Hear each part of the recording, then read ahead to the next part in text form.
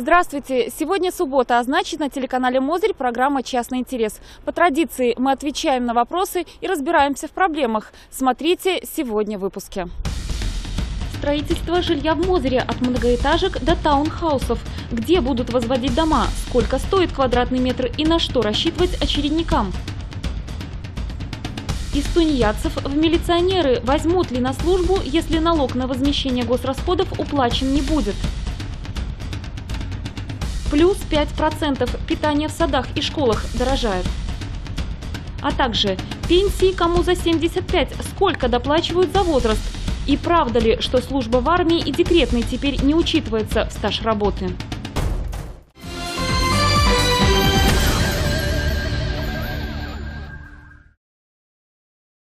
Где в Мозыре будут возводить дома и будут ли строить жилье с господдержкой?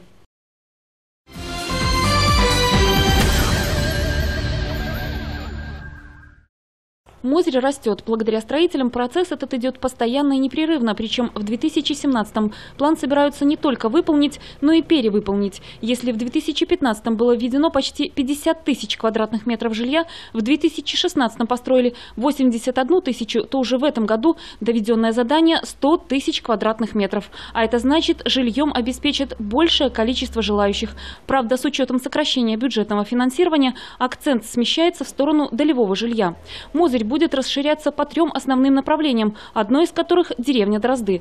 В 11-м микрорайоне, а именно так называется языком строителей, направление от рынка Истпал до Дроздов, будет построена подъездная дорога и вырастет 2 больших 5-подъездных дома. Напротив Истпала построят еще одну 11-этажку с поворотной блок-секцией. Обсуждается принадлежность этого дома к нефтеперерабатывающему заводу, где на очереди сегодня стоит более 700 нуждающихся. Еще одно направление, где, казалось, уже построено все, что можно было построить, улица Советская. Там формируется небольшой микрорайон, 10-квартирный дом там уже строится, Мозырьпромстроя, и 2 88-квартирных жилых дома планируются к застройке в этом году. Проект сети разработан и начинается реализация этого проекта буквально во 2-м квартале 2017 года. Что касается цены, стоимость будет зависеть от месторасположения и конструктивных особенностей дома и будет варьироваться от 650 до 880 рублей за метр. Строительство жилья с господдержкой тоже будет вестись, правда, значительно менее активно. На этапе строительства находится переходящий дом. Это позиция номер 5 в населенном пункте Наровчизна. Это 5-этажный жилой дом из мелкоштучных материалов. Это дом по государственному заказу. Также у нас с господдержкой строится 2 дома. Это 80-квартирный позиция номер 7 в микрорайоне номер 4. Территориально он находится в районе 16-й школы. И вторая секция этого дома, это 7/1, это 2 дома арендных, так называемое арендное жилье. Оно тоже строится за счет средств областного бюджета. Также у нас в этом году запланирован ввод 72-квартирного жилого дома в микрорайоне номер 3. Это дом, так называемый китайский, который строится за счет привлечения кредитов Китайской Народной Республики. Это жилье социальное. Еще одно новшество – строительство в городе таунхаусов, 2-этажных домов с общими боковыми стенами и встроенными гаражами и участком земли. В феврале будет проведен аукцион по реализации земельных участков. Это речь идет о полосе вдоль дороги, вдоль улицы номер 1 в Наровчизне. Это вот пустырь, который находится между уже возведенными многоэтажными жилыми домами, которые идут вдоль улицы номер 1. Проектом предусмотрено строительство 2 пятна застройки, это строительство таунхаусов в исполнении крупнопанельного домостроения. То есть у Мозырского домостроительного комбината разработана серия таунхаусов, которые мы планируем реализовать. И одно пятно — это будет кто-то из мозырских застройщиков, которые планируют строительство из мелкоштучных материалов. В Дроздах справа от трассы планируется строительство блокированных жилых домов, то есть квартир с отдельным входом и общей стеной. Для того, чтобы реализовать грандиозные планы, строителям придется немало потрудиться. Но судя по спросу на жилье, который не снижается даже во времена экономического спада, все, что построят, будет реализовано. Лидия Поттер, Юрий Горобец, телеканал «Мозырь».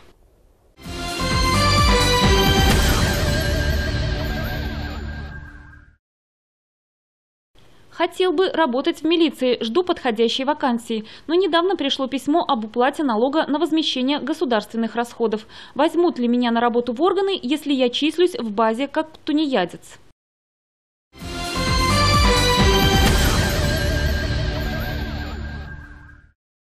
На службу в органы внутренних дел принимаются совершеннолетние граждане Республики Беларусь, которые по своим моральным и деловым качествам могут быть сотрудниками органов внутренних дел. Каждый случай индивидуальный. По каждому гражданину, который хочет проходить службу в органах внутренних дел, мы проводим ряд мероприятий проверочных и отбираем кандидатов. Значит, сообщение из налоговых органов о задолженности ни в коем случае не является препятствием для прохождения службы. Главное, чтобы у гражданина было желание служить в органах внутренних дел, чтобы он был кристально чист перед законом сам и мог призвать к этому других. Если гражданин сознательно не уплачивает налог, естественно, он нарушает законодательство. Граждане, которые нарушают законодательство, не могут следить за порядком. Если налог будет уплачен, конечно же, данный гражданин может рассматриваться в качестве кандидата. И то, что гражданин искал какое-то время работу, не мог ее найти, не мог трудоустроиться, наоборот, мы в данном направлении ему поможем. Поможем трудоустроиться. У нас в настоящее время есть вакансии как для лиц начальствующего состава, так и младшего и рядового. Приветствуются граждане, которые прошли службу в органах Вооруженных силах Республики Беларусь.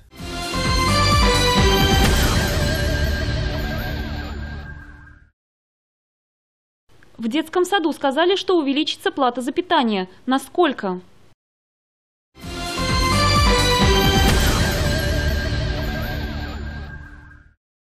Нормы расходов на питание школьников, дошкольников, а также учащихся, получающих профтехобразование, увеличены на 5%, сообщается на сайте Совета министров. Вырастет и сумма, которую сдают родители на питание детей. Увеличение нормы расходов необходимо, чтобы обеспечить ребят сбалансированным питанием, прокомментировали повышение цены в Министерстве образования.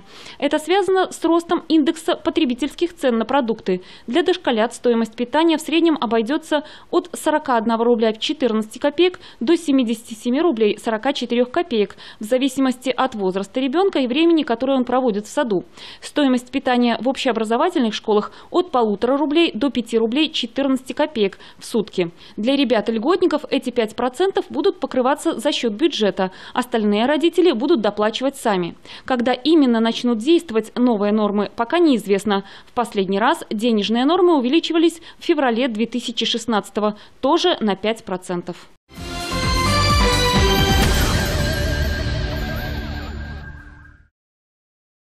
Маме 95 лет. Знаю, что существуют доплаты к пенсии после достижения 80 лет. А есть ли доплаты для 95-летних?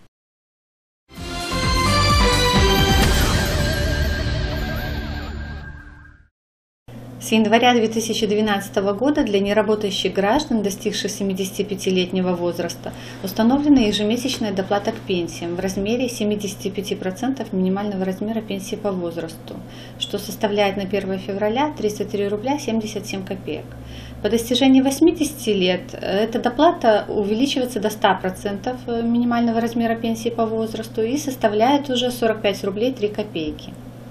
Эти доплаты не производятся к пенсиям лиц, находящимся в местах лишения свободы или людям, которые находятся на полном гособеспечении. Кроме того, самим законом о пенсионном обеспечении предусмотрены для пенсионеров, достигших 80 лет, ежемесячная надбавка на уход в размере 50% минимального размера пенсии по возрасту или 22 рубля 52 копейки. Все эти доплаты производится без заявления пенсионера со следующего месяца после того, как гражданин достиг 75 или 80 лет. Других видов доплат нашим законом не предусмотрено.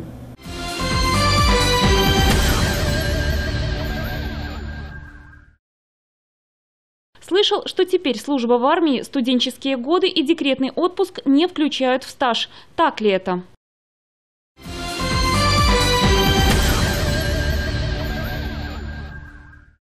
Страховой стаж засчитываются все виды деятельности, когда производится уплата обязательных страховых взносов. Такие периоды, как служба, обучение, период ухода за ребенком до 3 лет, за ребенком-инвалидом до 18 лет, за инвалидом первой группы и лицом, достигшим 80-летнего возраста, в страховой стаж не засчитываются.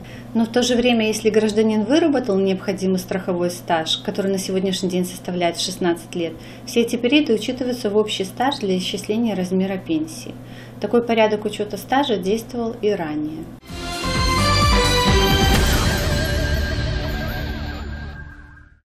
На сегодня это все. Смотрите «Частный интерес» по субботам в вечернем эфире. Пишите на адрес электронной почты, звоните нам по телефонам горячей линии. Задавайте свои вопросы и помните, для нас найти ответ не вопрос. До свидания.